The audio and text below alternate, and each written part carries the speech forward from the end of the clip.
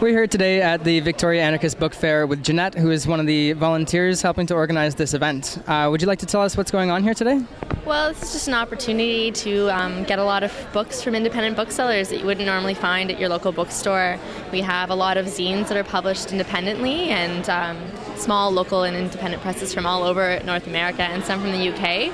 We also have local artists and some musicians and people who produce their own cultural products. It's a really interesting place to be.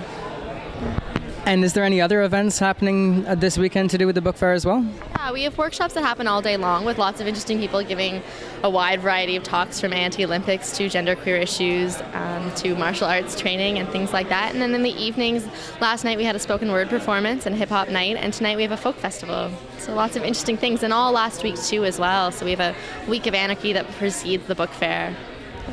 And what does anarchy mean to you?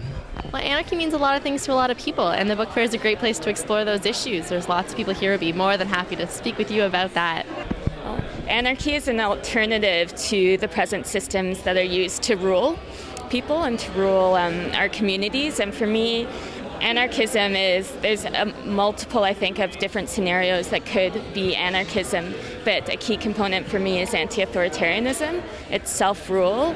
It's people organizing in their communities to ensure justice for all, to end oppression, to end marginalization, and to fairly distribute resources.